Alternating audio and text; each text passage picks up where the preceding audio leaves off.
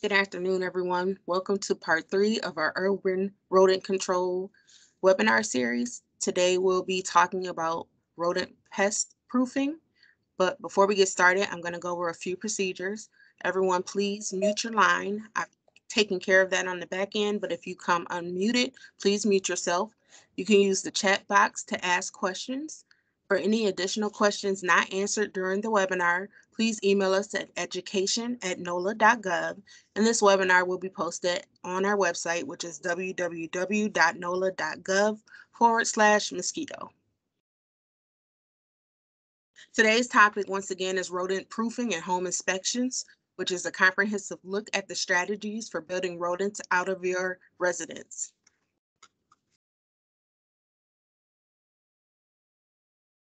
Today we have two speakers, Dr. Claudia Rigo and Timmy Madeir. Claudia Rigo is the director of Mosquito, Termite, and Rodent Control Board. She earned her degrees from Purdue University, University of Georgia, and obtained a PhD from the University of Florida. In 2004, she became Principal Research Entomologist for the City of New Orleans Mosquito and Termite Control Board. In 2006, she became Assistant Director, and in 2010, she was promoted to Director of the department. Timmy Madeir has been working in the field of urban rodent control for 20 plus years. In college, he drove fog trucks at night in his hometown town of LaPlace, Louisiana. In 2008, he began working at the City of New Orleans Mosquito, Rodent, and Termite Control Board as a general pest control specialist and is now working as a special projects coordinator. His primary focus is on commensal rodents and urban rodent control. Timmy has been a featured speaker since 2015 for PC Magazine's annual rodent control webinar. Timmy has a BA in history from UNO. And now here's Dr. Rigo.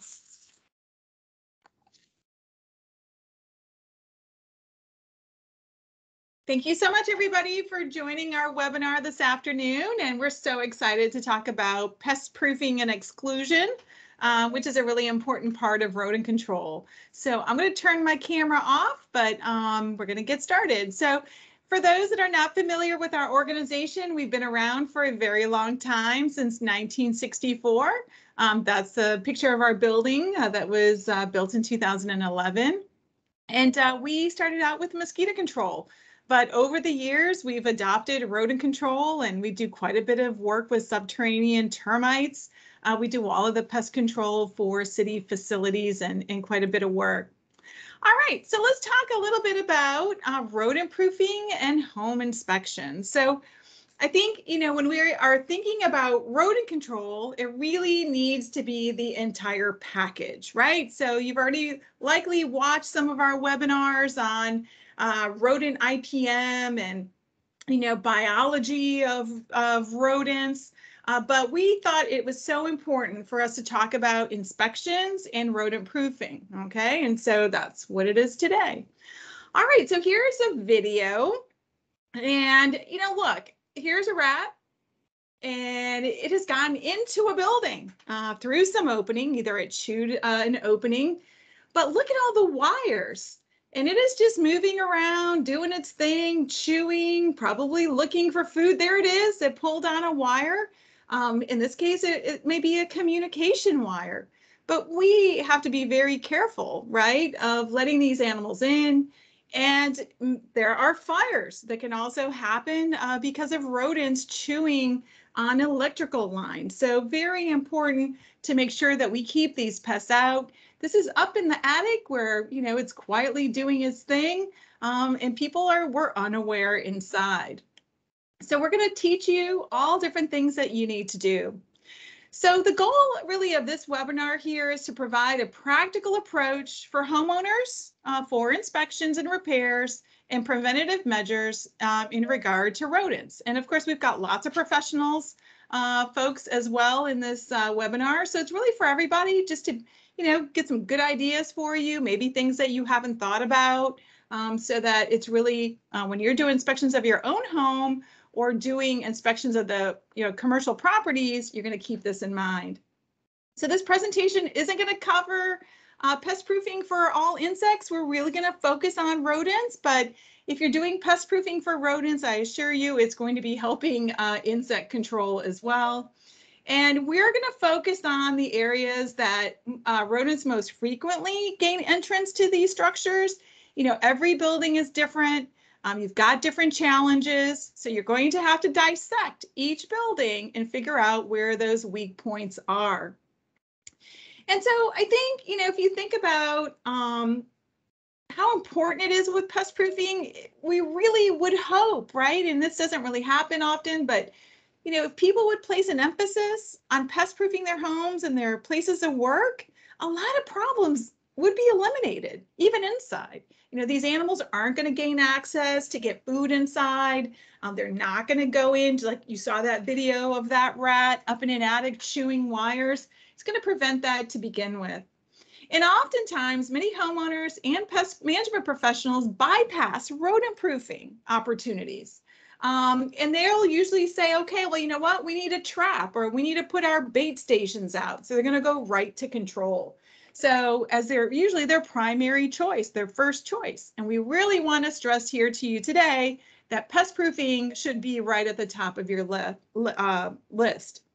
And a lot of times people perceive rodent proofing as this huge job, so costly. You need special, you know, expertise to do it. So again, what are we going to do? We're going to try to give you some good ideas, some low cost methods. There are some examples that are expensive and very big, but it's important to know that you can often buy things off the shelf and they're going to work.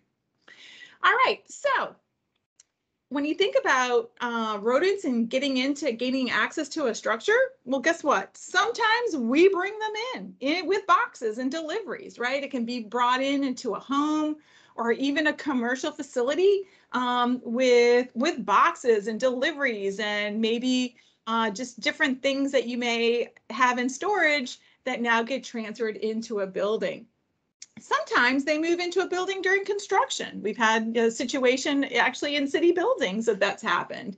And then also rodents are going to forage and they're going to seize every opportunity. And often it's the easy ones, just literally leaving that door open, right? And so just leaving that door open will let them in. So leaving that window, or there may be a gap. So we want to deal with that. And again, rodents, their body shape, right? So as long as they can get their head through that hole, the rest of their body's going in, and they're constantly surveying and re-exploring all of these different areas to see if there's ways in. All right, so I usually start by saying, if you're going to do pest proofing, the first thing you're going to do is you're going to want to seal the envelope, right? Because sometimes it does seem very daunting. And so you have to walk outside. We're going to show you how to do those inspections and look for those tiny little holes. And in a lot of cases, it's 1/4 of an inch or smaller. I'm going to show you here a skull of a rodent so that if it can get its head in, it's going in. For rats, we're looking at 1/2 inch size, but if you're going to all that work, why don't you go ahead and seal it up anyway, because that's going to help you with American cockroaches and other pests as well. Rodents are drawn to gaps and holes in structures by scents, temperature differences, and curiosity. Later, Timmy is going to show you some garages, right, that are usually warm. They may have food odors that are coming out. How about that door of a restaurant that's propped open and all those food odors coming out? So those things would attract these rodents. We should always inspect our homes regularly for rodent activity, right? So we like to advocate that you spend 10 minutes a day walking around your house once a week, removing water containers, right, that would have water for mosquito control. Well, while you're doing that, take a few minutes and just look for rodent droppings and some of these other signs of rodent activity.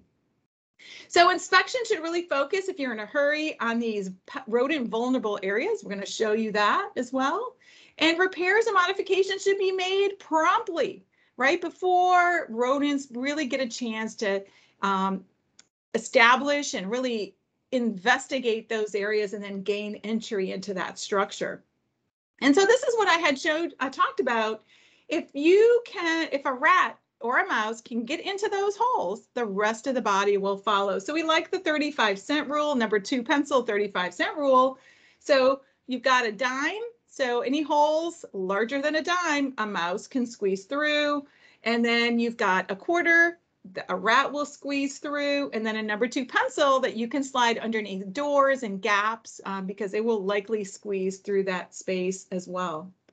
And here's just a picture and just showing that point where if you've got a hole, and sometimes these rodents, if they can get an edge with their teeth, they're actually going to chew it and make it bigger, right? Especially in wood or other softer materials where its head, its skull can come through, and then the rest of the body will definitely follow. Now, it's really important, right, to really think about rodents and gnawing, and their teeth grow continuously. Their enamel is really strong, okay, it's very hard. So it's harder than some of these soft metals, copper and aluminum. So they will chew and can chew through aluminum and these soft metals. So when we're doing pest proofing, we're going to show you some examples of using really hard metals such as stainless steel, where they're not going to be able to do that. And then also, we want to make sure that they're not able to chew and get an edge, right? And make that hole a little bit bigger so their skull can go through. All right. So when you're doing these inspections, right, there's going to be some basic things to do. So I think there's probably lots of folks out there that do inspections of buildings. It is critical that you spend the time to do a proper inspection. If you get sloppy on the inspection or you're in a hurry, I assure you, you're going to miss something. So with that being said, every structure is different, and you're going to have to figure out how big is the problem, right? And how are they entering into that structure?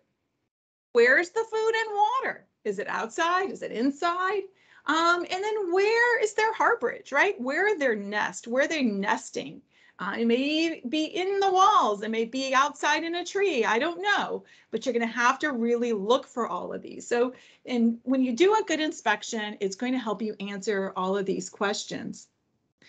So a good pest control is going to address the problems. All right. So it's not about just going out, I'm going to put some bait stations, or I'm just going to do one thing for control. You're really looking at the entire picture. That's how you're really going to be successful in the long term. So you need to deprive them of a few things. 1, food, water, shelter, and how they get around, right? And pest proofing, closing those openings so that perhaps rodents that are going inside to get food, they are going to be blocked from it to begin with. Very important. So you're going to be looking for those signs, right, of rodents, droppings and tracks and gnaw marks and burrows. And of course, this was a topic of our last webinar. So if you want detailed information, I think, the best thing to do is review that previous webinar. So we're just going to touch on some of these topics. All right, so let's get started and really just deal with the obvious, right? And the number one thing when we're doing pest proofing, and this is also exclusion, right, is to deal with your trash. And so these happen to be dumpsters, right? It's wide open. They need to be closed at all times. That's the lid as well as the plug that it's at the bottom. Because otherwise you're just providing a feeding source for these animals to come in and eat. And so just again, another examples of dumpsters that are poorly managed. You may have an incredibly clean establishment, nice and tight, you think, but your dumpsters might be in terrible condition, overflowing with food and rubbish. And so those are all food sources for these animals. And I assure you that they will be exploring and re-exploring to get into that structure that is next door. So dealing with the trash is as equally important as all other control measures. We've actually provided some just assistance in education for our community. And this is actually the dumpster guidelines. It's a magnet that can go on dumpsters, or we can hand it out to our public. And it's in cooperation with the sanitation department of the city of New Orleans, and it's really talking about the rules. We want to make sure that people know the rules, right? So that they're maintaining those dumpsters in the appropriate way. And then we also focused on educating and letting people know that proper dumpster management is rodent prevention. Look at those dumpsters, right? So they're nice and clean, but we want to make sure the lids are tight. And there are lots of rules out there, including touching on our state sanitary code that is very explicit on how dumpsters need to be managed. The other thing is open trash cans. So I think a lot of cities, you'll see that they have open trash cans. And there are many cities that are moving to closed system garbage cans. And so pick the one you want. You obviously want it to be durable. But in this particular example, there really is no way that a rodent is going to be entering into that dumpster unless it's broken or the door is open. So it really does a good job at keeping the rodents away from that food. So it is pest proofing, right? It is excluding that food source from those animals. And so this is an example. Actually, you can use that. It's the same dumpster. This is the Mississippi River down here. And you can see this path. And this is not a path made by people. It is a path made by rodents, rats specifically, Norway rats, that were traveling to that trash can. And so you can't see the trash can. You can see the shadow, but that's where it's located. And so clearly that is telling you that, hey, here's an open garbage can. And these rats are definitely utilizing the food, whatever is in there for their resources. Now, one of the things that's happened over the many years here in New Orleans is that the roll carts were introduced back in 2007. And I think this was a real game changer as far as excluding food from rodents. So before, everyone had their own garbage can, things are open, so you can see where there would be problems, where rats would just go in and eat from the trash bags. And they've moved to roll carts.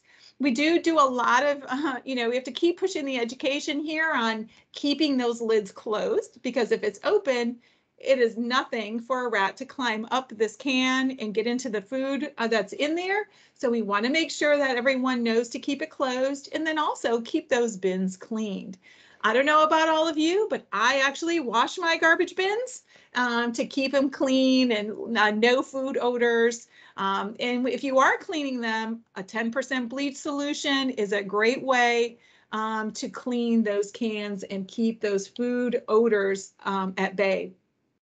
So really wonderful as well. So then our RTA folks moved to getting these closed can systems. You can see the city of New Orleans also began converting them. So very important.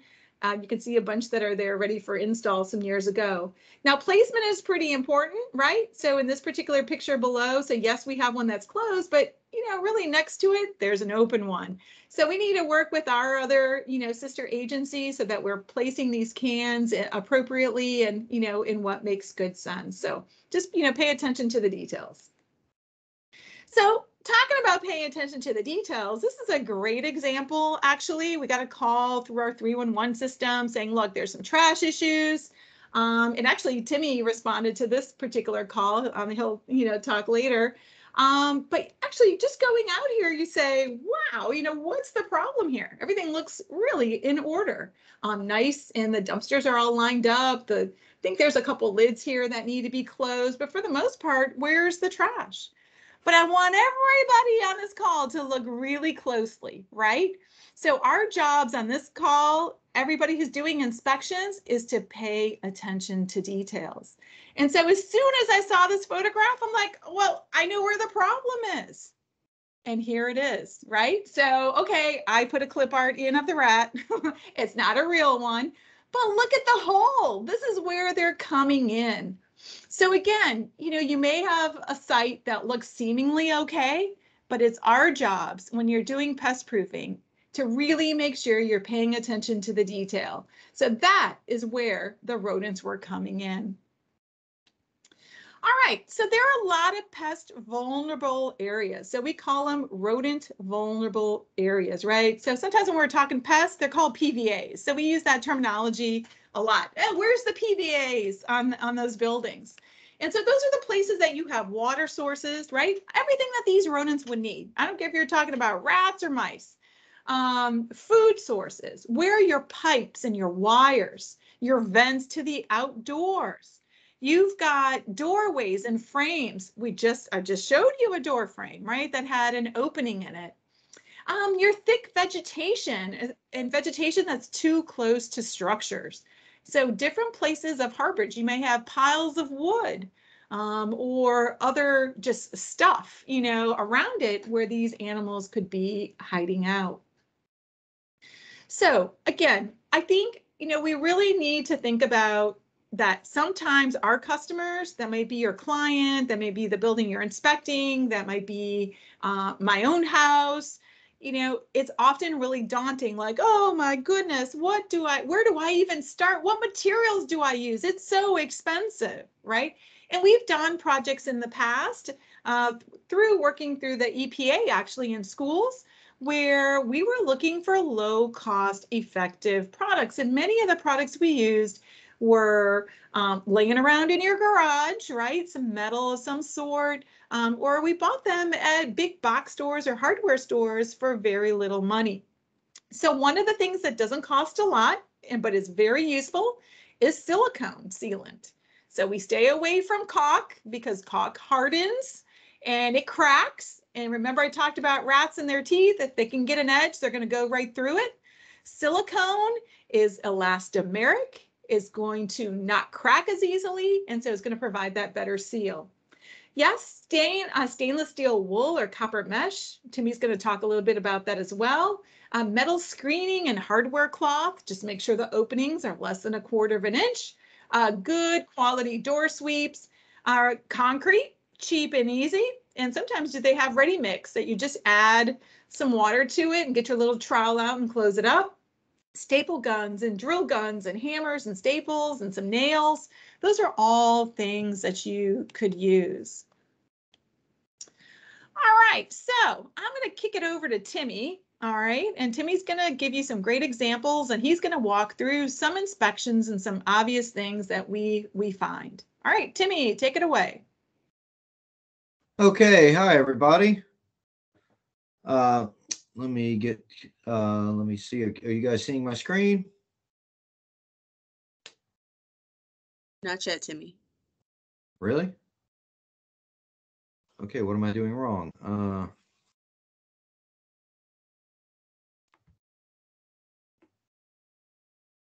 Try this again then.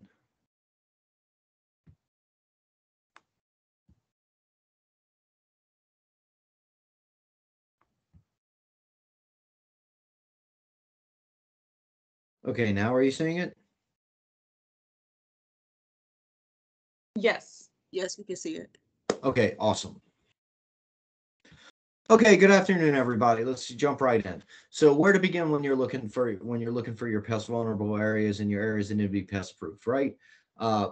Let's start with what you can do inside your house, basically. One of the first things, figure out what they're eating, and if you can eliminate that food source, that would be great. That's going to help out as much as pest proofing and sealing holes is, consider eliminating the food source part of pest proofing, actually, because it's not just about sealing holes. It's also about, eliminating these things that draw the animals there and allow them to stay, and eliminate hiding spots. We all have clutter, or hopefully we don't all have clutter, but a lot of people do have clutter. And we might not be to the level of hoarders, and we've all seen those tremendous houses that are just the daunting task of having to clean out a garage that's stacked to the ceiling with 20 something years worth of junk. And it's just a perfect habitat for these animals to hide in, and they'll store food and keep food stashes in them. Well, even if we're not at that level yet, any little harborage that we can remove, any bit of junk laying around your house or your garage, inside or out, that's going to help you out too. It's not just with the rats; that'll help with roaches too. And if you're dealing with mice will eat the roaches. So, okay, frequency of pet feeding should be something to be considered too, because a lot of us have indoor outdoor cats or outdoor cats, and we'll put our bowl of food out in the evening for the cat. And we need to get out of that habit, because a lot of times if you sit and watch, we'll put cameras out on these bowls of food, and we'll notice that it's rarely cats actually feeding out of these bowls. And most of the time it's a lot of times it's rats and mice and possums, raccoons, even coyotes sometimes will come and feed out of these pet feeding, which become like wild animal feeding troughs, basically, where we're trying to feed our cats. And it's not just feeding the wildlife too. These animals are all sharing diseases when they feed out of these plates. So it's sharing pathogens with each other. So another reason why we shouldn't leave this food out. But uh, let's change up the frequency of it, because these animals they're nocturnal, right? So maybe we can throw them off by putting out the food in the morning instead of in the evening. And yes, rats are smart; they will figure this out. But it's every chance we get. We're trying to stress these animals as we control them, so it'll be easier to throw them off their game. Okay, and our garbage should be placed out in the trash cans with lids outside of our house as soon as possible. Why would we keep these extra food scents in our houses to try and draw more pests in? No, we're never going to stop them from going to our trash cans outside, but we can at least discourage them from coming into our house. So it's good to clean up as soon as you can. Oh my goodness, isn't this a lovely house? This is just perfect. Okay, this is a mouse factory right here and a mouse machine. Let's look at it really closely, or look at it a little closer. And of course, we see the stacked up garbage right there. It's overflowing. There's a bag that needs to be put out next to it. But we're looking a little closer because this is detail work and we're problem solvers here. If you were going to look for the animals, especially if this was mice, which this is inside of most homes, mice are king. I'm not saying that you don't get rats in homes, you do, but mice are more common. In this situation, this was a mouse situation, big time. It's the stove right next to it, because you have the pilot light in the stove that keeps it warm. So underneath the stove is dark. A lot of food debris already falls when you're cooking and moving stuff to and from the stove and the oven. So that's already providing a nice little habitat for these guys. And then you look at the garbage can on side of it, and then it just becomes a perfect storm situation where these animals now have warmth, shelter. They've got food delivered to them right there at the garbage can that needs to be taken out. And this is a kitchen, so we can assume there's also a sink. There's also a fridge, which also has a compressor. That's a good heat source that mice and rats love to go hang out by. Keeps them warm in winter, and they even like the warmth in summer. And underneath those fridges and freezers too, you'll have drip pans that'll catch water. So especially mice will take advantage of that. They don't mind drinking that nasty stagnant water. But yeah, this is just so many issues at once.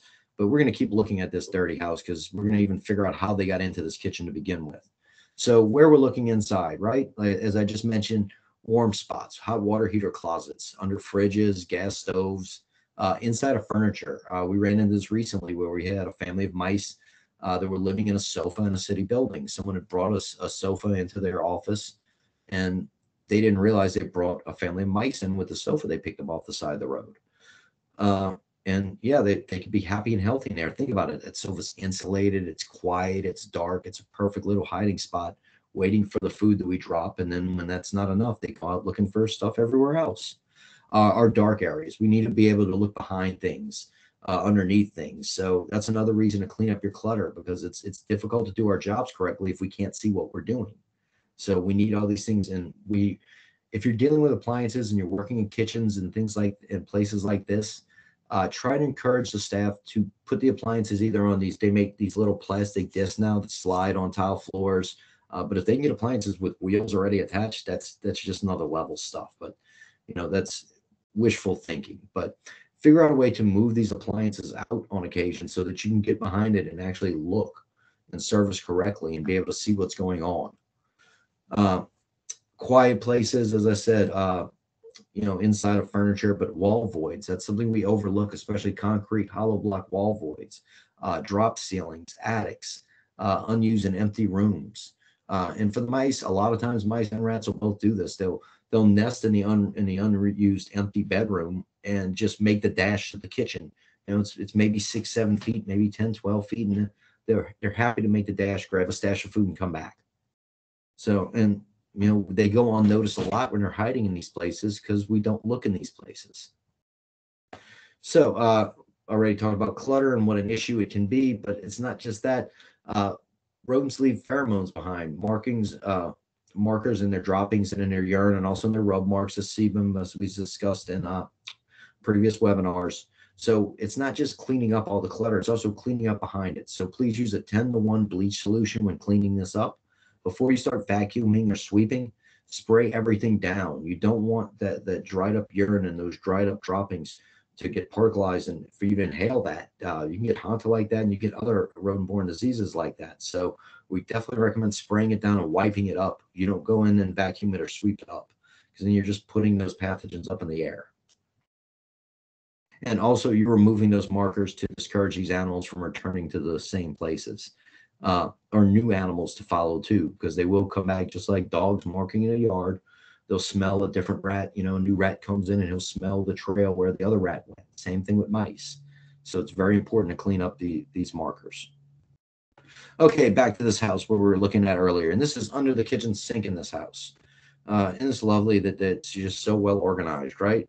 And if we see this pipe right here, see right next to the drain pipe, we see where the two water lines are going in, one on one side and one on the other. But we're going to focus on this water line right here where my cursor is moving up and down over.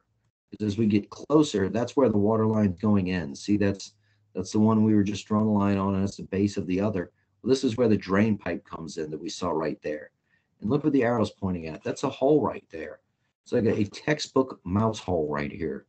And if I like how when we look even closer, yeah, those are mouse hairs all along there, where the mice, they squeeze through and leave behind little hairs. And I guarantee there's sebum on there, little bits of pheromone telling other mice, hey, this is how we get into this house.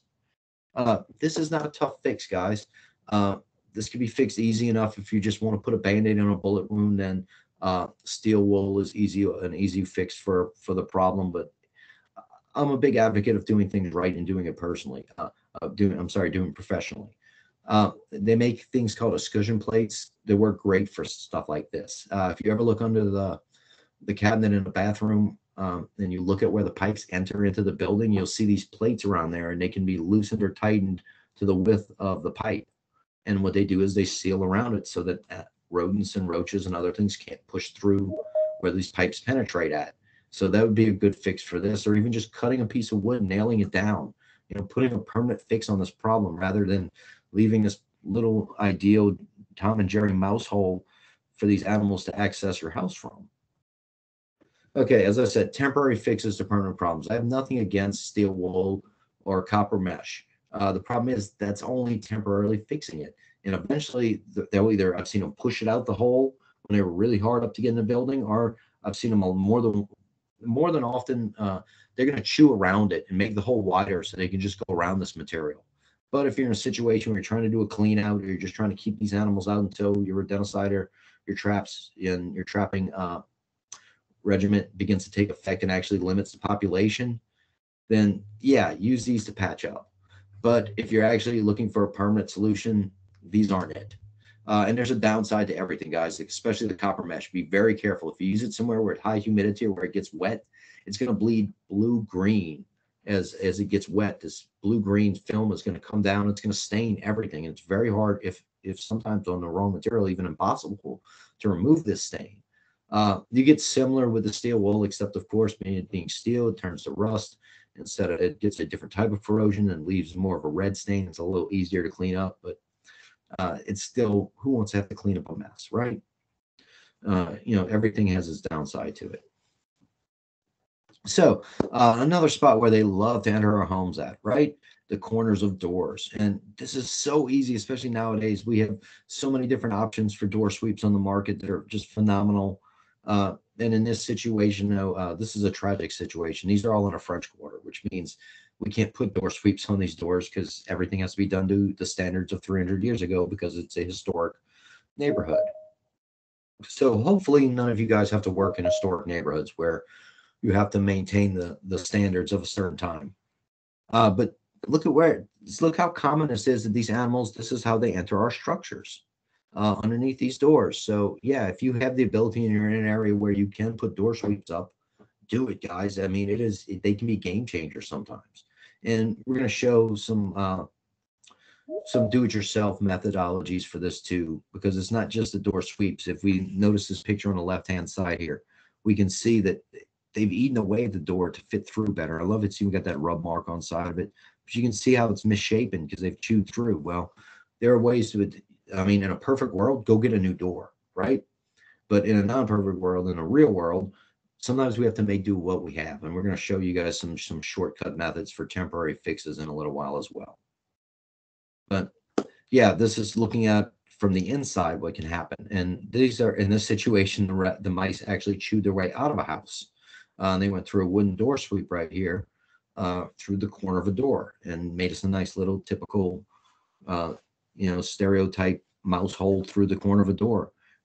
So what do we do to fix this? We go get a new door. Actually, that's a threshold. So we go get a new threshold for this door. And in this situation, I would definitely advise them to get a metal threshold because wood isn't getting the job done. So sometimes we have to upgrade. You get what you pay for too, guys. We should spend more on our pest proofing because then you get better results actually a lot of times. Okay, I was talking a minute ago about do-it-yourself door repairs and the corners where they chew through, and this is just a perfect example. Credit where credit's due. I didn't do this patch job. A colleague of mine, Phil, did, and he did a wonderful job.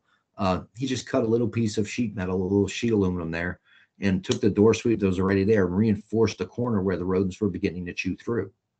And that was more than enough to actually hold these animals out.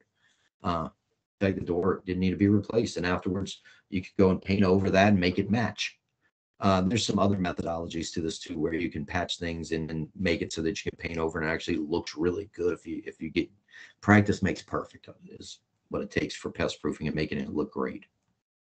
But residential garage doors, oh my goodness, if you do home rodent control, this is probably your bane. And if you do commercial and there's a loading dock somewhere too, this is a nightmare in general. And I love this nice little stock photo here because it just shows perfectly too. Even the rocks aren't lined up enough. So if this door frame right here, let's say it's not filled and this is just a veneer on the outside of here, a lot of times that's what is occurring. That leaves these great big gaping openings on each spot right here where the animals now have entry to the entire building. But it's not just that too. Look at the base. At the base of most garage doors, commercial garage doors nowadays, it's just a rubber seal that comes down and seals tight. And I mean, that's great for keeping out ants and roaches, but it's nothing to a rat or a mouse. They'll chew through it in a heartbeat. I know at my own house, I've got a hole in a corner where the mice chewed through my door sweep or my seal on my garage door. And now they actually make some really nice garage door seals. If we mention a company's product, we're not endorsing them. We're just mentioning them because we've used them in the past and they actually work very well. But a company called Excluder makes door sweeps and garage door seals. They're reinforced with metal and they work very, very well actually at keeping rodents out and stopping this issue.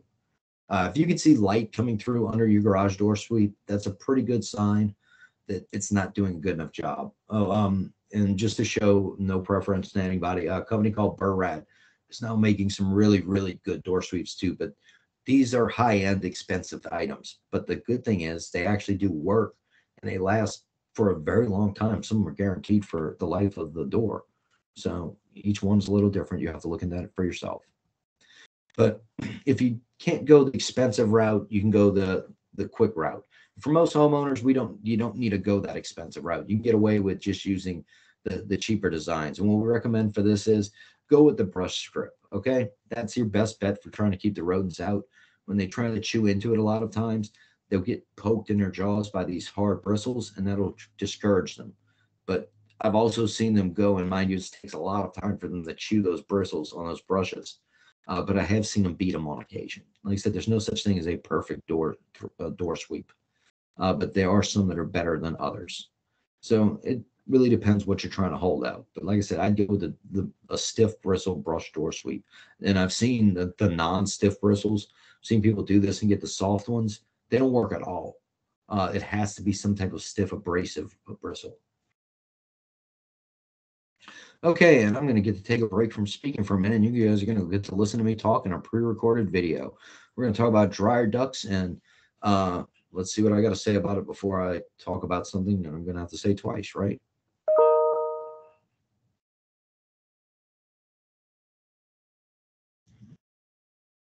Okay, the sound isn't working. So I So guess you have to select it. Yeah, you have to select it when you show the video to allow okay. voice. There, then we'll start over. Perfect. Okay. Okay, when you're doing your outside interior exterior inspections on a house, you're going to come across things that some people, they're obvious but not obvious hiding spots or entry points for rodents to get in. And they're right in front of us often like this. Here's a dryer duct, right? Now, one of the entry points is going to be around the edge of this. Now, that's pretty well flush. It could be better, but still that's not bad. And earlier I had mentioned the pipes under the houses and putting collars on them and such like that, and putting things around. You could easily do this on this, but really what needs to be done is they need to have a vent cover, which we all see them. They're triangular and they come over like this and cut down, and they have a screen on the bottom. This prevents animals from coming in, because house mice and rats will come in through here, and they will actually enter when this cover is missing and go in here, and they can chew through this like nothing to get access to a house. And think about it like this is blowing out warm air in winter, so the rodents are drawn to that warmth and they go in there. And I've heard about times where people went on vacation and came back, and the mice had come in and started nesting in here. And when they went to do laundry, they didn't notice till they smelled the smell, because when it heats up, that mouse urine got very pungent quickly. So this is definitely something to look at.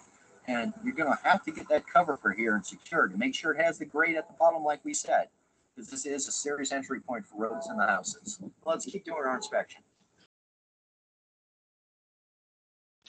Yeah, that was awesome, wasn't it? And it tells the story I was going to tell anyway, about the horrible smell you get from dryers when you dry mouse and droppings in urine by accident. But guys, that is definitely an overlooked thing. And now here's some pictures we're going to show you. There's the outside. Now we're looking up at it, and as you can see, there's a little flap in this one. You can't really make it out, but there is a flapper in there, so that when air blows out, it turns and allows the air to blow out. And then when the dryer's done, it's got a little spring on it that shuts the flap back. Now the downside to even these have downsides. The flapper dryer duct covers, if you have to periodically go outside and clean out that extra lint, that dryer lint that gets stuck on there, because otherwise that door eventually will get stuck in a half open position, and that will allow for rodents to enter through it. So even the best inventions have downfalls. Okay, boy, isn't this an advertisement for a dryer duct, huh? Look at that. Isn't that beautiful? That's rub marks and sebum. And not just that, that's also probably some urine on there as well, but we can see where the animals are entering the structure. In this situation, when you're missing the entire dryer duct and not just the duct, the hole where that's big enough to allow in raccoons, cats, possums, snakes, rats, mice, maybe if the neighborhood kids are small enough. Guys, this is an issue that needs to be addressed. And like I said earlier, it's not just the hole that needs to be sealed here. That rub mark needs to be removed off the side, because that's encouraging all the animals that have previously entered through this hole now, be it possum or raccoon or whatever, any of their kin come around and smell that, they're going to go, I smell a friend. Maybe I should go investigate. So, I mean, this is just an obvious one for us that it needs to be sealed up and dealt with. Okay, I mentioned garage doors and the gap under them earlier, and I don't know if you guys can tell or not, but look at, you can see what's coming. Yeah, there's my hand shoved under this garage door. There is absolutely no sweep at all, no seal at all on this. And if I can shove my hand under it, then a rat can make it under that door without it won't even have to duck his little ears down. He can just run right through. He'd have to be a pudgy little buddy to, have trouble getting underneath something I can shove my hand under. That is definitely a more than a half an inch. But guys, this is just like I was saying, we need to get quality sweeps and quality seals for our doors. So outside, where we're going to begin, let's move outside the house and look for water sources, especially if you live in somewhere where it's hot and rain is not a frequent occurrence. It's not like here, I know in South Louisiana, guys, it rains often and a lot. So it's kind of moot trying to remove water sources, but I still do encourage it, because we do get those droughts in August and September where it only rains if there's a hurricane. So when it's 100 degrees with no rain, these animals get desperate for water. So why are we making it easy on them, right? If we have a leaky faucet, let's fix it. Bird baths and fish ponds. Bird baths can be emptied. Fish ponds, good luck. I don't have a good remedy for that. Okay, random containers holding rainwater, that should be removed anyway. That's a mosquito breeding issue and a rodent watering issue. Our food sources. Flower gardens, some flowers rats eat, but in general, rats love flowers. They'll line their burrow. Norways line their burrows with them sometimes.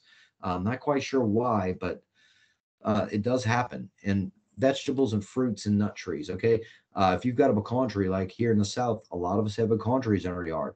We should go pick those pecans every year because if we leave them on the ground, we're leaving food behind for these rats. Fruits and veggies. We have satsuma trees here, and I'm sure those of you out on the west coast listening know all about citrus and roof rats. Uh, that's like little beacons in our neighborhoods. And a lot of times we put them right next to our houses, where half the year it's flashing, "Hey, come eat me! I've got food up here." No, we need to go out there and pick these fruits and veggies when they're ready, and so we can take advantage of them when we can eat them. And even if you're not going to consume all that, pick them, throw them in the garbage. Don't leave it up to encourage these animals to come by our houses, and much less just to feed them in general. Bird feeders and pet food. Okay, I already briefly touched on pet food, but bird feeders I will briefly touch on as well. There's no such thing as a rodent-proof bird feeder, and if you want a good laugh, I always tell people go on YouTube and type in rodent-proof bird feeder or rodent versus bird feeder, and you'll see some of the most entertaining videos of people trying to beat rats, and it'll give you a new respect for rodents, be it squirrels or rats, because the feats and the length of acrobatics that they perform to get at these bird feeders is just staggering sometimes. There's no doubt that these animals are diabolically clever when you see the lengths they will go to and the amazing feats that they perform to get to these bird feeders. But hey, I tell people, why are we feeding the birds to begin with? They're doing fine without us, and honestly, they're actually very important in nature, feeding on their own, be it whether they're controlling insects for us or whether they're consuming seeds on their own and using and spreading them as they defecate. So, you know, there's more to it than that. We don't need to have, and people, well, I love nature. Here's another hint. The birds are going to come to your backyard probably anyway. But if you can clean up, if you're going to insist on having a bird feeder, please clean up the debris underneath it. Otherwise, it becomes a rat and mouse machine. And Claudia already spoke in depth about trash cans. So arborage, like I said, debris, overgrown yards, trash piles, anything outside that you can get rid of, get rid of it. We don't need to have, especially I love it, people here in South Louisiana, it rarely gets cold enough to have a house fire, but yet everyone has a pile of firewood stacked next to their house if they have a chimney. Some of these people don't even have working fireplaces and still accumulate large piles of firewood next to their house. Oh, those are you're building rat condos on side of your house, and also roach condos because you find a lot of large roaches, be it American cockroaches, smoky browns, in these piles of wood or in these piles of debris, and that's a major food source for mice in an outdoor area, full of protein for those guys. Okay, already told you guys, pick your fruits and veggies as soon as they ripen. Don't let them hit the ground. Uh, don't overfeed, and if you are going to put out a bird feeder or two, don't just throw bird seed on the ground. At least have a hanging, at least make an attempt to keep the rats off of it. Oh, and chickens, guys. Chickens are rat factories too. If you've ever done any work in a chicken farm or a chicken house, then you know that mice and rats run rampant in these places. And it's no small wonder, It's easy to understand why. They get access to food and water easily, all that extra chicken feed, all that extra water, plus rats and mice like to eat eggs. They like to eat chicks, and they will eat chickens. Not so much the mice, but rats will eat a chicken in a heartbeat if they can get their little jaws on it. So let's jump into that and doing some inspections around a house and what's wrong with things. So let's start with our picture on the left. And if you guys can't make it out, the furthest left arrow there is pointing to a bird feeder. And the arrow pointing at the trunk of the tree, I realized when I was looking at this earlier, you can't tell because it's so well camouflaged. There's a corn cob that this person nailed to a tree. And they were trying to attract squirrels. The problem is there's no squirrels in this neighborhood. The nest in the tree above them that they thought was a squirrel nest actually was a roof rat nest. So when I came back at night, and I ought to put those pictures in here, it was roof rats coming down and eating the corn off the corn on the cob, and they were decimating that bird feeder every day. And then we look behind it because the next picture is actually their neighbors, because this was where all the roof rats were coming from the neighborhood pretty much when I was working in this neighborhood. That's a large live oak tree on the picture on the right hand side. Right? And there's this live oak tree, if we look up high on it, well, first the arrow's pointing to a bird feeder attached to this one too. But look at these great big knots in this live oak. They were a perfect spot where these rats were able to live and nest and no one could get to them. not easy access for predators. Plus, the oak tree puts out acorns part of the year, so they have a natural food source right there. And now the nice old lady who lives in this house puts out bird seed every day too. So we've got multiple food sources, and she also has a bird bath, which is a little mosquito breeding machine and also a rat and mouse watering trough. And they don't realize a lot of times that the problem will start small with one little family unit. And then after a couple months of breeding and putting out more, and you keep putting out food, those numbers are going to keep getting higher and higher until the entire neighborhood has a rat problem. I just tell people, your neighborhood should own it. That's your rats. They didn't come from somewhere else. The problem started probably in your neighborhood and just blossomed into the entire, it started with one neighbor and becomes the entire neighborhood's problem a lot of times. Okay, move on to another nice little problem house. And this one has so many. These people, they must love rats because they just, when they called me, they were like, we don't know why we have a rat issue. And I took this picture of their backyard. And let's start on the right and work our way across. So this bottom arrow here is pointed up. That is a satsuma tree, which I mentioned we have a lot of satsuma growers here. So look how low those fruits are to the ground already. A lot of satsuma bushes or trees, they're not very big, but they not very tall, but they do grow wide, and the fruit hangs very low to the ground often. So that is definitely, but I'm noticing I don't see any fruit on the ground in the picture. So they must, hopefully they're at least picking up the fruit as it falls or throwing it away. Then this next picture, they're growing a winter garden, and in there they've got a couple of cabbages, but they also have raw leaf spinach. And in this situation, they had mice. They were living in the garden, but right around the base of the raw leaf spinach, they burrowed in the garden. It was really cool. Then we go to this next arrow, this one pointing down. It's pointing at a bird feeder. You can even see it's still full of bird seed. Oh my goodness. So they've got fresh fruit, fresh veggies, now fresh bird seeds. And we look over to this next arrow, and what am I pointing at here? This tree, which is, it's a camellia bush. So it does have flowers part of the year, but it's giving the rodents access to the entire structure, basically. Okay, this is right against the house. These trees need to be cut back at least 9 feet. And it's not just this. Okay, how could you service this correctly? How could you do an inspection if you have a tree that close? You can't get back there and put a station down and put your traps down. Now we'll go to this next arrow, and that's pointing at boom, boom, boom, a chicken coop.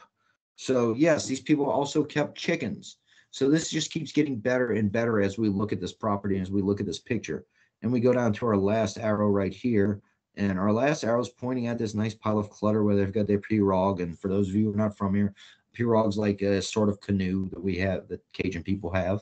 But they have all this nice pile of debris and some ladders, some yard junk, God knows what that is, and all this. But it's providing, look in there, you can see dark areas, you see nice little hiding spots and little crevices and cracks where rodents would love to hide out and nest. So they created their own perfect storm, their own little rat factory in their own backyard. Now let's see if anybody, I wish we were doing this in person, because for you keen observers out there, you see those trees behind it. Those are all oak trees, actually. That's live oaks too. So those are all producing acorns part of the year as well. And if you really know your plants, that vine growing back there is a melitone, which is a type of squash we get over here. And roof rats love that, but they're not going to be ripe for another few months to have to worry about that. So on to our next lousy neighbor, and what's going on with these people and why do they have rats? They just don't know. Well, look around close, and we're looking for details. Remember, and obviously it is not summer anymore, but that they still have that garden out, and they still have peppers on their pepper plants that they've never harvested. They're just out there left out for the rats to eat on. And if you look close too, you see some shallots, which I'm not sure if rats are big shallot eaters, but that is another food source for these guys. But also, just look at the grass in general around the pepper plants. It's overgrown and perfect harborage for our rats. Mice would love it too. They've got grass seed and they've got peppers. And also, guys, rats and mice don't care about pepper. Okay, capsaicin bounces off these guys. They don't really notice it, so they will come and eat your peppers. A colleague of mine, Ed Freitag, has ghost pepper plants in his yard, and every year the roof rats eat the ghost peppers off his plant. So, yeah, it's just not hot enough to stop them. Okay, our next arrow, we're going up on the right-hand side, and that upper right-hand arrow is pointed at, guys, that's where our window units has been installed here. And we're going to look closer at that in a second and zoom in so I can explain why. But just remember that arrow there. Okay, and now we're moving. Wait, go back. Now we're moving to our middle arrow, and this is pointed to that AC unit in this window. And why?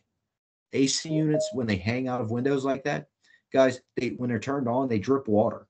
So underneath, there's a nice, cool, clean water source right there where rats love to come and drink. Mice too, a lot of times. So, and we've got this nice alluvial soil here. So a lot of times when I'm doing an inspection, I go look, I'll look where that AC is dripping. And if it's got sandy soil there and it's a little damp, you can pick out mouse and rat tracks when they've been drinking water from there. So neat little thing and something to look for in your inspections to see if you've got activity at the house or not. Okay, and our last arrow pointing up to all this damage right here on the fascia and soffit on this house. This is giving access to, rats, mice, squirrels, maybe possums, maybe raccoons, even too, roaches, all kinds of things can come into this. So, and this is one too where I'm going to say this a couple times in this presentation. Sometimes the work gets beyond our scale as professionals, and it's time to actually call in a contractor. Calling someone who does this for a living. Now, yes, we do this for a living, and we do pest proofing for a living, but I don't do siding aluminum or plastic siding work. That is beyond me. So there's no harm and no shame in admitting sometimes we have to get somebody to help us to fix the problem. So, oh yes, on to more chickens. And I'm not anti. This is yes. Claudia. Can you just double check on your slides and make sure they're moving? Are they moving now? Okay, I'm at the house still with the white truck. Oh, are we you still are. there? Okay, great. Thank you. Yeah, now I'm moving to the next slide. Hold on one second. No, sir. Okay, where was I? Okay, yes. Then my slide now advanced to the chicken coop. No. Like I said, I was noticing when Claudia was speaking earlier that the slides were about 20 seconds behind her. Did it advance yet? No. Try resharing your screen. Okay.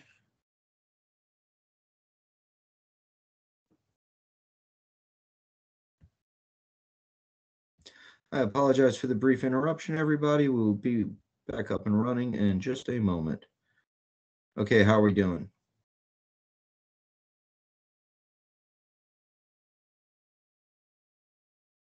Can you guys see my screen? Yes. Okay, awesome. So guys, yes, chicken coops. Back to one of the things I'd really dislike. I'm not anti-chicken. I am anti-chicken coops put out incorrectly. And look at this. Isn't this a nightmare in itself? So we see our chicken coop back there, but it just gets worse from that. As I said earlier, the chicken coops a lot of times have chicken feed, and they've got a watering system in there too. So they're providing two of the very necessary things that rodents want, and also the rodents want a piece of the chickens if possible. But look at this. So their problems just combined it too. We're looking closer and we see we've got a live oak tree right there. And look at all this clutter on side, a nice big garbage pile and all this bramble growing up, and there's vines in there and all kinds of stuff going on. So this is, like I said, they're providing their own personal habitat for rodents, and I'm wondering why they get rodent issues. And that's just the tip of the iceberg with this too, because this is leading to roach and other issues as well, if not mosquito breeding, because we look close and we're going to see this root bin down here that's probably holding water too. So another thing, oh my goodness, this one too. So look close at this and you see what my arrow is pointing at. Probably can't make out what I was going for, but guys, that's a tree where it was an old tree that he left inside of his chicken coop. And he just cut the top off of it and put wire mesh over it. Well, the tree root system was perfect for Norway rats to go and burrow in. And the funny thing is, he had both species of rats in his chicken coop. He had Norways that had burrowed and were living in the root system underneath. And at the top of that tree trunk, where he had chopped it, it had hollowed out over time and rotted, and roof rats had started nesting in it. And it's funny, roof rats came from that woodshed next to it. So, yeah, sometimes we're our own worst enemies, but we need to look closer at this. And how do we fix stuff like this? Well, we don't leave these. We shouldn't do this to begin with. We should clean up our clutter and maybe put some forward thinking into where we're going to place our chicken coops instead of right next to our wood piles. And, I wish there was an easy answer for this.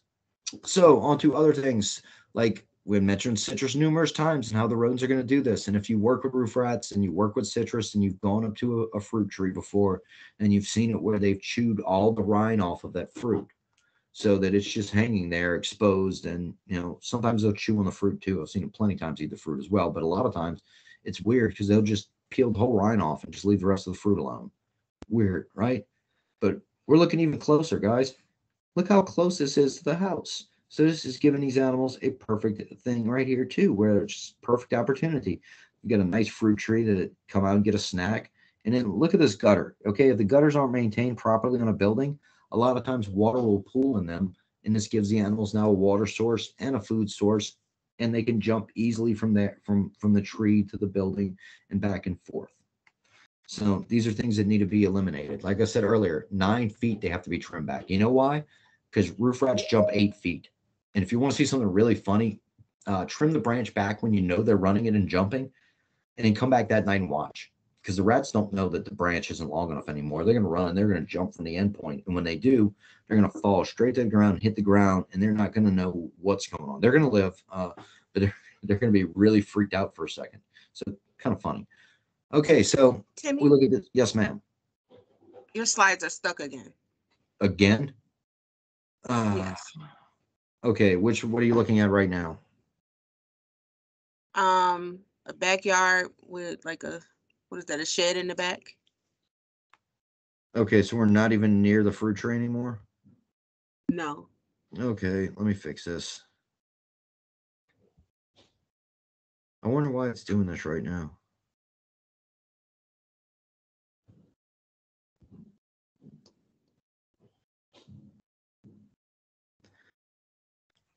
Okay, am I up? Yes, but put them in presentation mode and then you'll be good. What do you mean I didn't?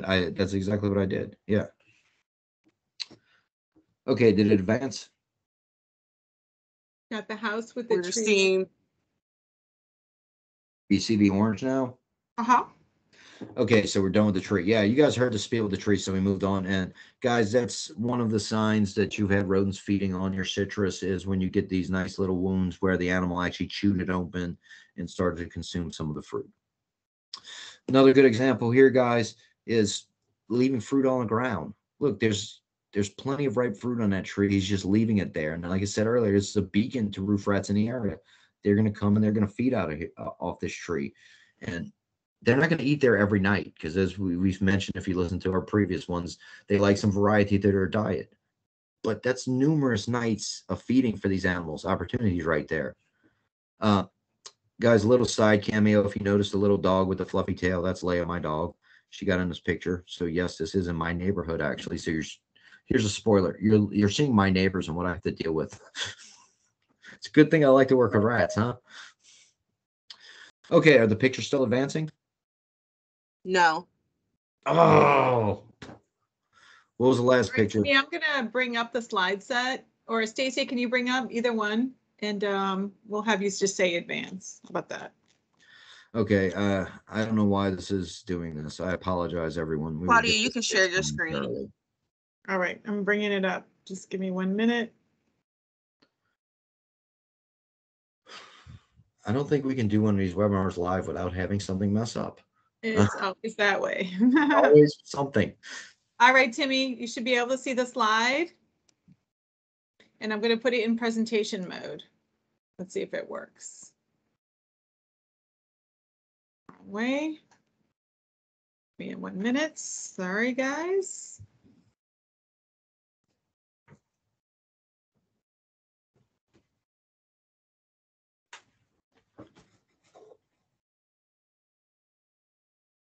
All right.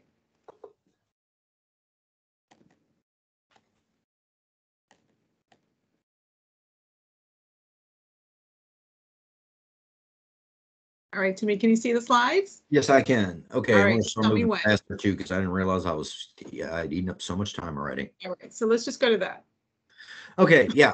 Guys, another thing we overlook, if you guys know what I'm looking at there, it's two things we're looking at right here. We're looking at there's water in that ditch. So this is We need to make sure our houses and our properties have proper drainage, because water is not just an issue for mosquitoes, it's also a rodent issue.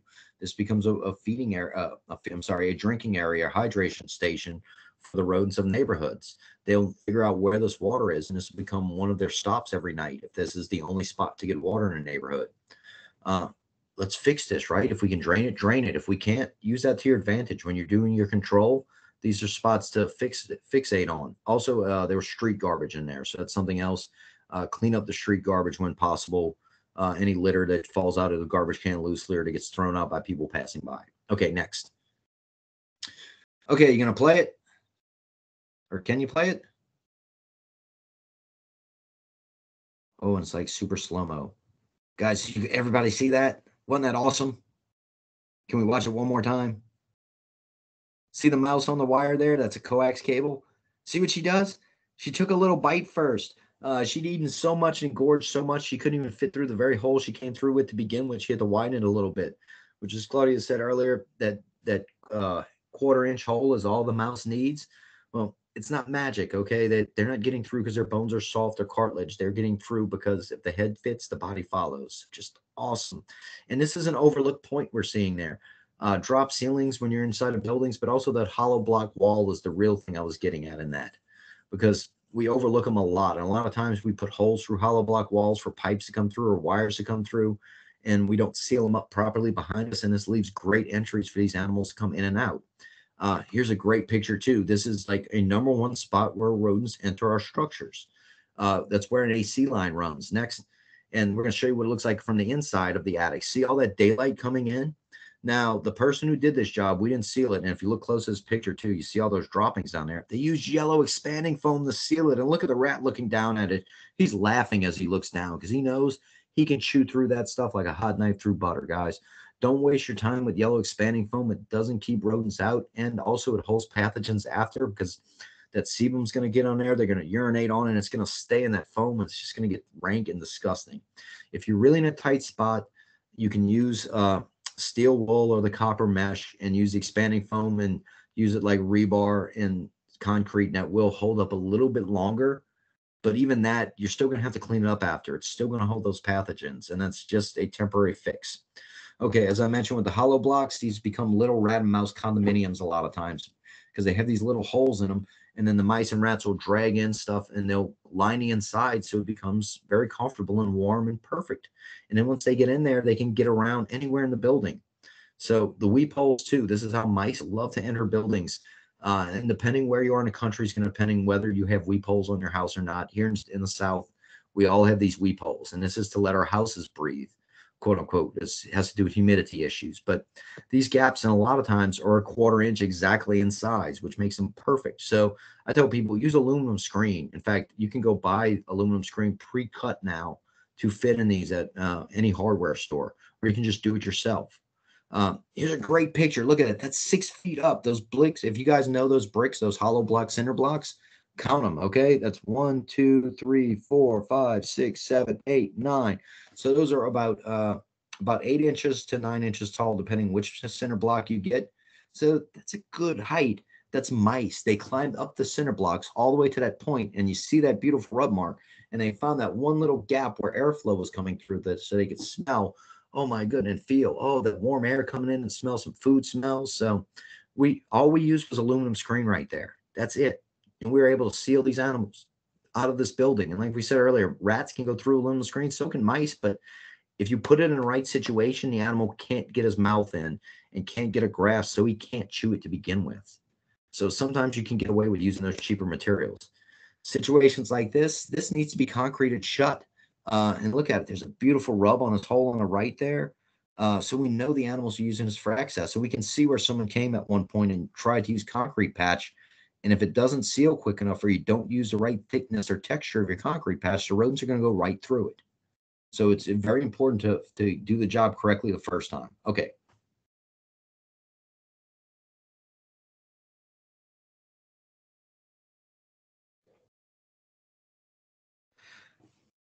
I don't think the video's playing right. Why don't you go ahead and just tell them what's going on? I can tell you all what's going on. Yeah, that's easy enough. So guys, if you could have got to see this video, what it was going to show you was I was underneath a house and we're looking at a raised house, and I love crawling raised houses because it shows you basically, the guts of a house. And we're looking at where water lines come in. And look at that. You can see, look at that gaping hole right there. That's perfect for rodents to be able to enter. So, and a lot of times the people who do construction, they're not thinking about keeping out rats. I mentioned earlier about escutcheon plates, so they make things called pipe collars too. These things will go on there and seal around it. And in this, actually, I'm shoving in steel wool, and I'm using that to seal the hole. And like I said, that's only a temporary fix to a permanent problem, but it is just a good place to start. Anything you can do on your own is a great place to start. Oh, and this awesome. I love this picture just in general because it shows the jungle that is underneath a raised house. If you're looking at it from a rodent's point of view, doesn't it look like that, where everything's vines and branches? But look closely at this one pipe in the center. Look at the other pipes, and you'll notice something missing from the other pipes. They're not disgusting like that one. And this is under a house. That's sebum on that one pipe, the center pipe here. This is the central traveling point right there where rodents are using it to enter these structures. So guys, you could take traps and zip time to them if you want. Got to keep moving. Okay, so pipe penetrations. That's another thing earlier. Like I said, steel wool is another option. You can use the aluminum screen. They make a stainless steel mesh actually called Thermamesh, or Polyguard makes a stainless steel mesh as well, and they both work great for sealing out these animals. They're a little pricier, but being stainless, this is something the animals can't go through. So spending the money is worth it in the long run if it's a more permanent fix. Next, please. Concrete. Okay, this is one of the real ways to go. But as I showed in one of those pictures a second ago, you have to mix it up right. You have to use the correct type of concrete because otherwise it's not going to seal right and the rodents will go right through it. Next. Here's showing what it looks like. It clean up after, guys. It doesn't have to look this messy. But I understand none of us are masons and we don't do this for a living, but it doesn't take much to make it a little cleaner. But it does hold them out. Oh, let's hope this video plays. Yes, it does. So we've all heard about the rats coming out the toilets. That's got to be a myth and a legend, right? Oh no, look at him, right? Look what he's doing. Or look what she went, look what she did. So guys, that's a sewer kick out right there. Yes, that is not a myth. Rats do come out of toilets. It is not a daily occurrence, mind you, but it does happen sometimes when you're missing that plug, that sewer cap right there. So, and this is how they do it. And this is what it looks like when you fix it correctly. Okay, no amount of poison or traps is as good as pest proofing this and sealing it. That is, and I love this too, because if you need to leave it open for ventilation or for unclogging, this is a good solution for that. Putting a hardware cloth over it and putting a pipe collar on it. That way you have access to it if you need to access it. Oh, this is a great picture, guys. This is what it looks like under the house where your sewer line goes through, especially if you have a raised house. Hopefully it doesn't look like this and there's not a great big gaping hole in it and a crack. But that's galvanized. And no, the rats didn't do that on their own. It rusted and then the rats came on top of the rust and went through it. So sometimes we need to call a plumber. That's what that picture gets at. There's no fixing that in any way, shape, or form other than correctly. So Claudia mentioned this already, caulks versus sealant. And it's because of if you leave that edge, those rats are going to chew it. Okay, so sealant, stay gummy and don't give the rodents that opportunity to be able to rip into it. Okay, next. We're sealing out airflow. This is important too, as I mentioned earlier. Those rats, we saw earlier, the mice going up almost 6 feet in the air from the ground. So, and that's because they were able to sense and smell and feel that airflow. So it's very important to seal this up so these rodents aren't drawn to our buildings to begin with. And this is very detail-oriented work. Oh, window screens. Here's another great opportunity because people always forget about their window screens. And yes, rodents can rip screens themselves, or they'll take advantage of rips like this. And once they get in, there's ways where they can chew in through that window easy. So when you're fixing them, galvanized mesh is usually enough. As I said earlier, they do make a stainless mesh too. They also make some other things, some other types of materials. I do not recommend the cloth at all, though. It will not keep rodents out at all. Oh, next. Okay, we're back to the picture from earlier. If you guys remember, of that hang unit in the back of that horrible house. So when you install these hanging window units like this, next picture, you're going to see the downfall of them. My hand can fit behind there, that gap now, because those windows aren't lined up evenly anymore, so there's nothing stopping it. So that means airflow, which is causing rodents to investigate, and you're also giving them easy access to the structure. Okay, how do you seal something like that? Actually, they make specific, I mentioned excluder too, but they make a wire plastic mesh that would actually seal that up pretty well. but something like that is what you're going to look for. Oh, and this is an awesome picture. This is one of my colleague Phil's pictures, but yes, replacing missing siding is necessary because if you guys can't make it out, those are raccoons hanging out in this garage. That's how they access and enter and exit this house through the gaping hole. And look at this. These people want to know, why did they have roof rats? This might be where they're entering. Call me crazy, but that's a pretty obvious spot. So if you don't know how to do this work, like I said earlier, sometimes we need to get a professional. They can do it better than us.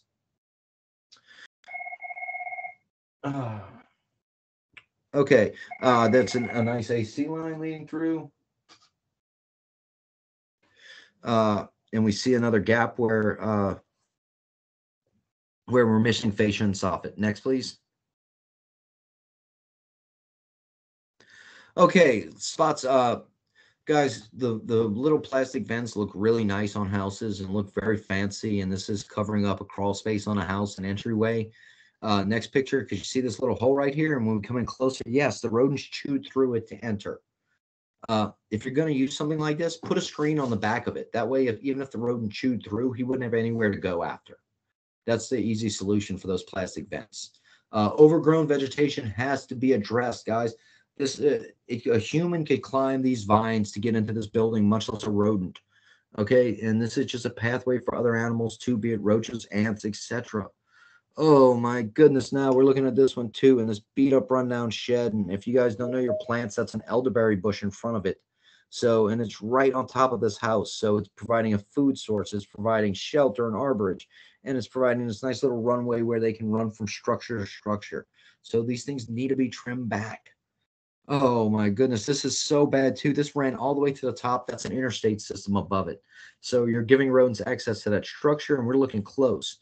What's on top of the structure? We see an AC unit, which means water. So now they have a water source and we see that those poles with all those vines go all the way to that beam on that interstate run right there. And what lives on those interstate beams? Pigeons. So now the rats have a pigeon dinner. They've got a water source and they've got a building to live in. And then look behind it in a picture on the right, where all these vines are growing along this fence behind this structure. So you can't get behind it to service anymore. And it's dark and it's quiet and it's a perfect nesting spot for rats too. So they're actually able to live in the vegetation and not have to go down and burrow. They can build their nest right in there, because these were Norway rats in this situation. And we had this a lot in the city, where thankfully we were able to get these plants trimmed back. And it made a huge difference, like night and day. Without habitation or without a harborage and a spot for these animals to live, they were easy to get rid of. Okay, next. Oh, and that's about it, guys. So we're going to go into summary. Thank you very much.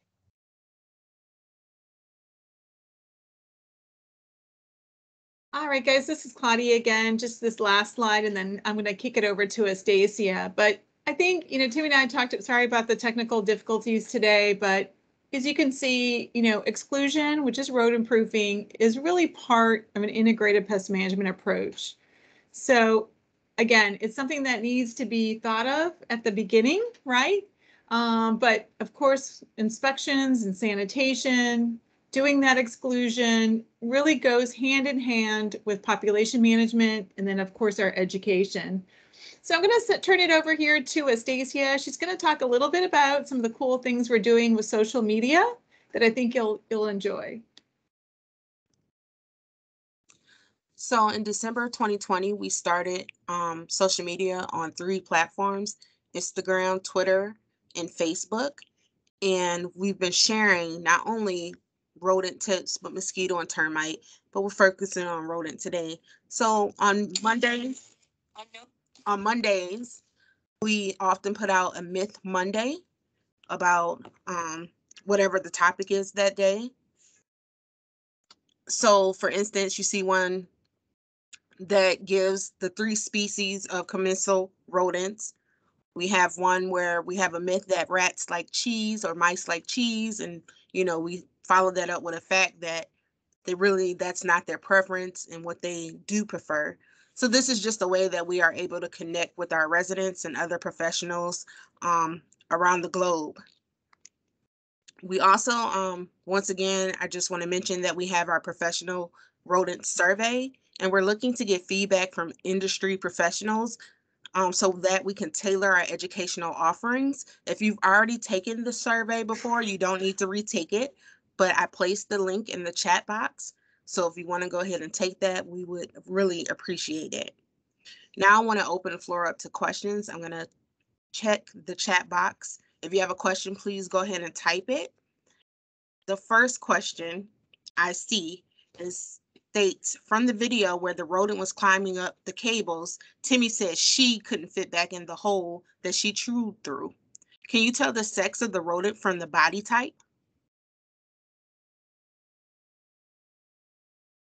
That was a good. Let me hear that question again. Can I tell the sex of a rodent by body type? Yeah, when the rodent was going up through the cable, you said she. Yeah. Okay. How do I say this politely? Mice, mice, and rats have very pronounced scrotums, to the point where it's very obvious when it's a male and it's mature versus a female. Noticeably bigger. So yeah, I guess you can. Okay, thank you. Can rats and raccoons coexist in the same areas? Oh yeah. It's a matter of how much food is available, but it's not that uncommon to see these guys side by side. Like I said, eating on a pet food dish at night. It's almost an everyday occurrence. Okay. Rodents eat peppers. Does that mean that online rodent pepper spray formulations don't work for deterring rodents from chewing on surfaces? There's no scientific data at this point that proves that any of them work. So, and like I said, according to all the biology on the animal, no, it has no effect on them. So unless there's some new study out there I haven't read yet, if there is, please send it to me. I'd like to learn about it so I could be properly educated. But at this point, no, we have no evidence of them being deterred by pepper. And then we also had a question about bird cages. It says, how do you rodent proof a bird cage that contains live birds? Bird food is always on the cage floor. Birds are always scattering food.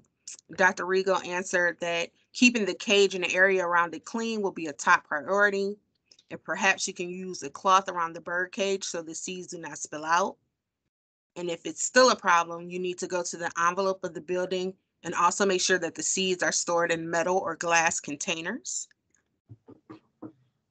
That's the best And I then have. someone also, okay. And someone also asked how to view the archived videos. So we also just started a YouTube channel. This is Claudia. So we started a YouTube channel actually last week. And I think if you just Google YouTube, City of New Orleans mosquito termite control, it should take you to it. We're actually working on it, so be a little patient. We're uploading some of our previous webinars as well. And so, yeah, I think you have to subscribe to it. There's no charge, but at least it'll give you some notices when there's some cool new things there. Okay, I think that's all the questions I see in the chat box. I just want to thank everyone once again for coming to part 3 of our urban rodent control series. Please follow us on social media at NOLA Mosquito. We're on Facebook, Instagram, Twitter, and now YouTube. And if you want to join our mailing list, please email us at education@nola.gov.